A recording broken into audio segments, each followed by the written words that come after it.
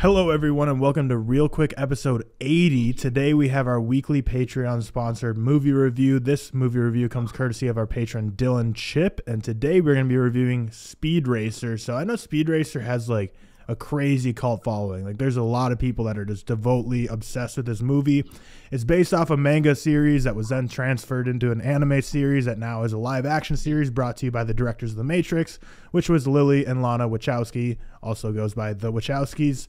So yeah, Speed Racer is the tale of a young and brilliant racing driver. When corruption in the racing leagues costs his brother his life, he must team up with the police and the mysterious Racer X to bring an end to the corruption and criminal activities.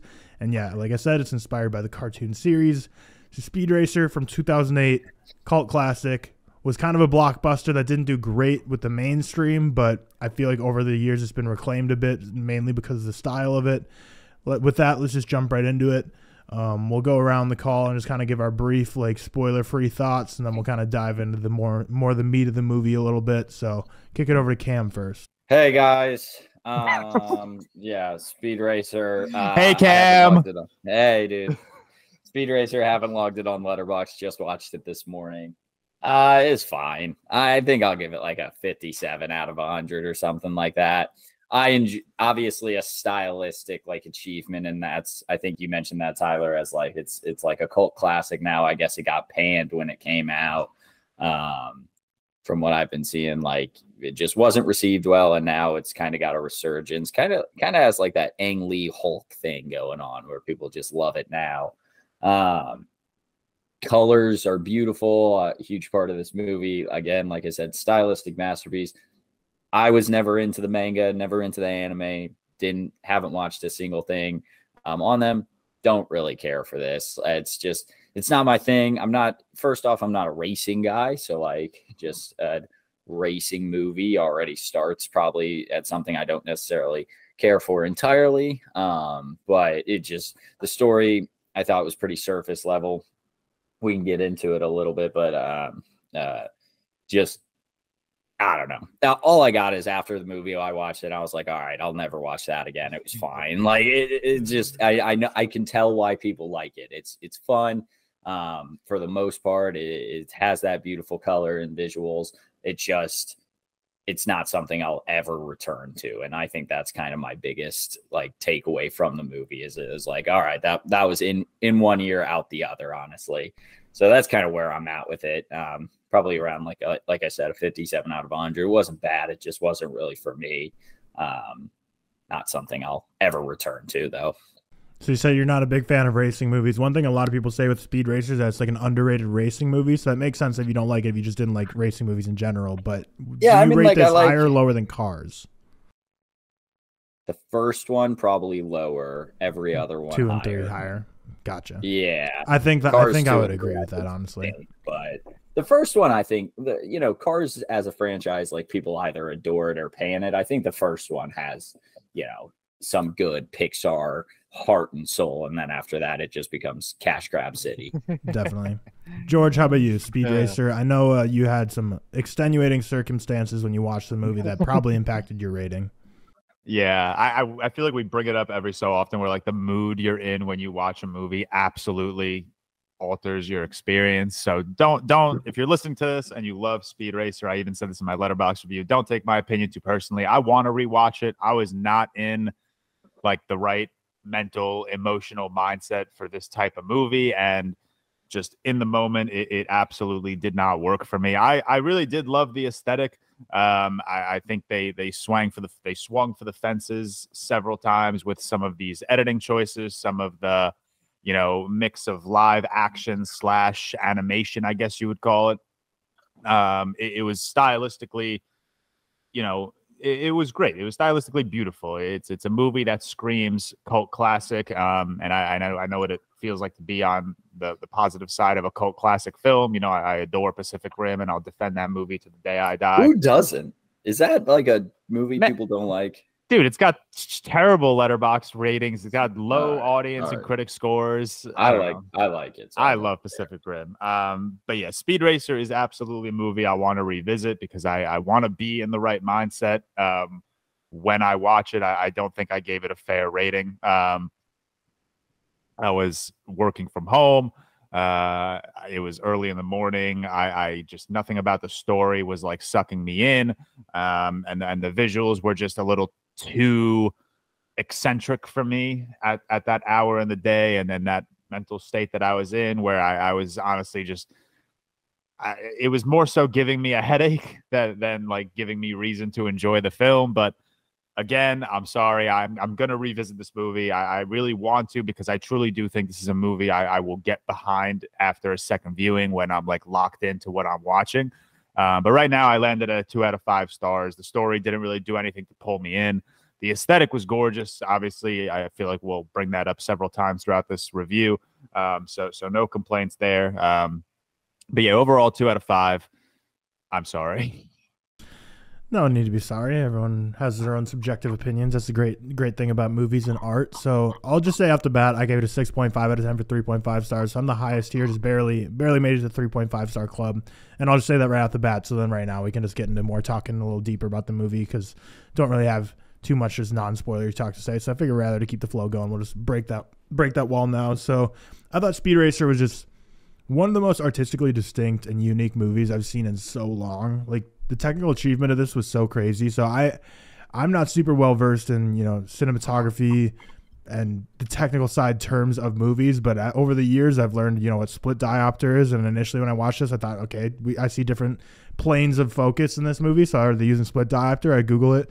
No, they're using like a revolutionary full focus camera. So like everything in the camera frame is in full focus. So that's why you get this really distinct, cool, different look, which was like really revolutionary at the time. And honestly, like, maybe because this was a critical and commercial flop, we really haven't seen any full focus cameras since. But that's why a lot of people in their reviews might say stuff like the Wachowskis were ahead of their time, type stuff like that, because the type of camera work you see in this is just so different.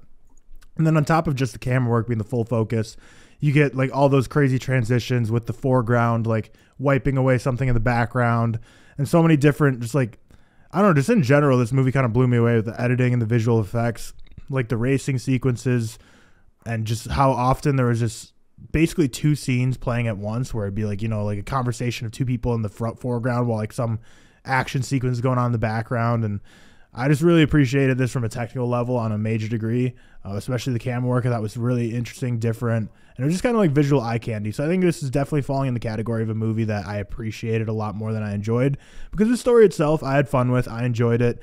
I was never completely locked in though. I think this movie clocked in at a little over 2 hours, if I'm not mistaken. I just never was fully engaged with this movie.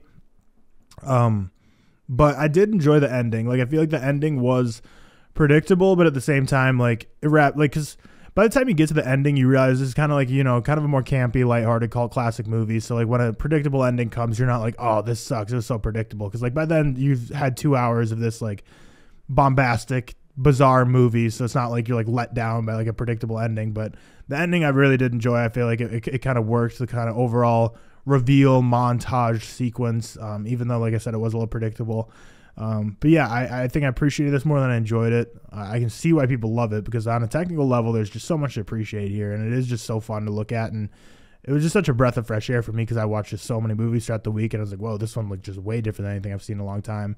The one standout in the cast for me, Pauly Litt, the little kid, so much charisma. Like, to be able to find a kid that young, it was just like, I mean, love him or hate him, think he's funny or not, but like, he was going for it in every scene he was in, every line delivery. I was like, that's pretty impressive to find just like this 12-year-old kid who's just going toe-to-toe with, John Goodman and some other big name actors, and just being just as silly, if not the most silly and fun to watch in the movie. But yeah, and then so I need to look up the cast. So what's like the main Speed Racer guy's name? Emil Hirsch. Yeah, he's from Into the Wild. Right. So this movie, Speed Racer, from 2008, and I feel like, I mean, I guess he's grown facial hair since then, but to me, he just looks like the same as I feel like I've seen him in movies in like the last couple of years. Like that dude, I feel like just like locked looking like that. Other than just growing a beard. He does look very similar. He kind of had like an era where he was in a lot of things like this, Into the Wild. He was in Lone Survivor, and I feel like I just never see him anymore. Mm-hmm. Yeah, and like, because like he's in this movie, and I feel like nowadays he looks like the exact same. Whereas like Ariel Winter plays like the Trixie in this movie, and she looks so different now, like a Modern Family. So it's just like crazy. Yeah. And then Yeah, and then like Matthew Fox plays like Racer X, and I feel like what's that like TV show? Like, isn't there? He's like in like a crime TV show that's been running for like 20 seasons. Oh no, he's from Lost. He's from Lost. He's from Lost. Yeah, I was thinking it's from like some Law and Order nonsense, but yeah, then John Goodman, of course, and Scott Porter played Racer X like before the crash, and I think he was the quarterback from Friday Night Lights, the TV show, the one who gets like paralyzed, I believe. So a lot of just like people that I'd like seen in a movie or two before. But yeah, so like Speed Racer was a critical failure in terms of critics did not like this. Commercial failure. The budget was $120 million. It grossed $93.9 million. So as everyone knows probably by now, box office, like if you break even on your budget, you're not actually breaking even because there's so much because theaters take a cut and you have marketing budget. So the fact that they weren't even able to make back like their actual budget is like, it was just like a massive, massive flop. But who knows? It's been 15 years and there's been so much of a cult following, like with all the video on demand rentals, like it might be one of those that starts to kind of make its way back over the years. But ultimately just didn't really fully engage me, but everything on a technical degree was so cool. And the Wachowskis definitely have like a creative vision, and The Matrix and Speed Racer, and it's fun to see when people have just such a strong style behind them. But yeah, I'll kind of stop my rant there. The thing, I don't think the Wachowskis are like amazing directors. I guess I enjoy V for Vendetta. I enjoy The Matrix. I don't love any of the Matrixes after one, but they will always like change something in cinema to make like some incredible, some like bullet time, obviously in The Matrix, or whatever you said, where everything's in focus in this. Tyler, it's just they always are at least pushing the boundaries on what they can do directing wise, and that's very impressive. So I at least can respect them for that. I don't think they're like the best directors ever, but I think they did probably best job that they could with this, because in my opinion, imagine this movie that doesn't look as good as it does. If it's not a gripping story, I think we all kind of agreed, on varying levels, that we didn't love the story per se, but the stylistic directing is fantastic. So I do think they gave it their all with this one. The end reveal of what's his name, Matthew Fox still being alive, Racer X, right? Or Rex Racer. It was fine. It was one of those where I was like, great. Again, this movie just kind of went it's the worst critique of a movie ever, but it just kind of went in one ear out the other of just I wasn't invested all that much, so it's like, cool, nice. I will say with the end reveal, one thing that's just like unfair for any movie to do for pulling a twist is facial reconstructive surgery. That's such a low ball. But I mean, again, this is based on like a manga and an anime, so I don't think the Wachowskis really did anything new to the Speed Racer story. But yeah, the whole like. Yeah, it's just like so dumb. I agree with that though, where it's like it looks like a completely different person. It's like, it's the same person the whole time. It's like, well, that seems unfair. That's just not. That doesn't seem all allowed. But right. Yeah, you're right. Yeah, and then so like looking at the IMDb fun facts, none of this will apply to any of us because like so much of it is saying like, oh, this portion was like a callback to like the original TV show in 1967, or this was a callback to like the anime series. So if you are a fan of like the anime of Speed Racer or the manga, go check out the IMDb fun facts. There's a lot of like probably fun stuff to dive into. But the one thing it does says is this movie was shot basically entirely with the green screen in 60 days. So 60 days is a relatively quick shoot, but with a movie with this much visual effects, like Christopher Nolan's Oppenheimer took 54 days. So like the fact that this is all green screen, like I feel like shooting 60 days is like very manageable, but largely being shot in green screen, I feel like that wouldn't surprise anyone watching the movie. It's like, yeah, it makes sense. It's like the same way like the Star Wars prequels were, like especially Attack of the Clones, which like basically like 99.9% of the movie is just like standing in front of a green screen. This came out, relatively in that era, so it makes sense. But I really can't find anything on my quick Googles and kind of even deeper Googles of like other movies using full focus cameras. This is the first time the Wachowskis ever used it, and I can't find any other movies that are using this. So I think it was just like an experiment they tried out, and clearly it just didn't catch on. I'm sure it was like an expensive thing, and cinematographers and camera crews weren't familiar with it, so it's like a lot of startup costs to use a new form of filming that, if it's not going to work out, then I think other studios looked at this and were like, yeah, maybe we'll not do that. But I liked it, at least in terms of it being something new and different. But like we said, I don't think the story gripped any of us. Yeah, it is interesting, like when you watch it, because like at the start, you're kind of like, what the fuck's going on? And I didn't even realize it was full focus camera until you said that. So that it is interesting, because you may just watch and be like, well, this looks a little different than most movies I've seen. But I liked it. I didn't hate the full focus, and it's not something that like threw me off enough. But I feel like if you don't know what's going on and you absolutely hate it, you'll just not enjoy this at all. That's exactly where I fell into this movie. As like stylistic as it was, and as like infectious as like this world that they built was, there was nothing in this story that like kept me locked in. And I don't know, I praise visual effects like crazy, obviously, and I praise like a stylistic movie like crazy. Most recently, John Wick 4. But like, if you don't do anything story wise that's gonna engage me, then I'm kind of tuned out. And then, given like how I was watching this movie, not even, you know, as brilliant and as, you know, pushing the boundaries of filmmaking, the technical aspect of this film was, it still just did not resonate with me at all. Like Cam said, it's like just in one ear, out the other. I also agree with you, Tyler, where it's like one of those movies where like I respect, but never going to revisit, never going to tell you I love it or at the current moment even like it. Yeah, and I know this is like so obviously like the only people I follow on Letterboxd are other, you know, movie talk people, or, you know, people who generally are more, you know, not like film bros, but in the sense of, you know, we're people that watch movies all the time, like more so than the average person. And all the reviews I'm reading that are super high on it, like, you know, like the usual suspects, they're all saying visual feat, like, love it, like this is so creative and weird and funky and fun.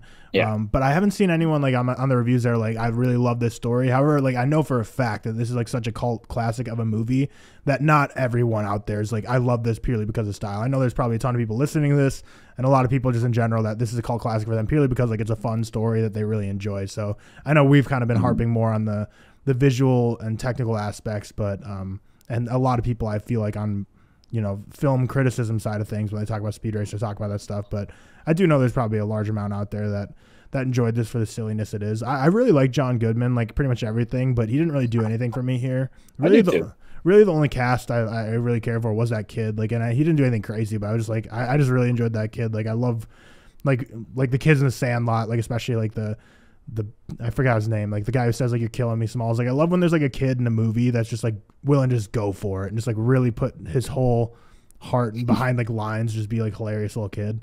But yeah, like I don't know, I think I just want to, which is dumb because I think this is just speaks to how unengaged I was, is I just wanted more racing scenes, because I know like the first hour there's like one tiny one. The end is like basically a full out Mad Max racing scene, but the whole like first hour 20 minutes, but the first like hour 20 minutes, I think I was like, I need a big racing scene. And then it did come eventually, but I think that just kind of speaks more to also like how like I just wasn't entertained by this movie, and that's just as blunt as I'm going to put it.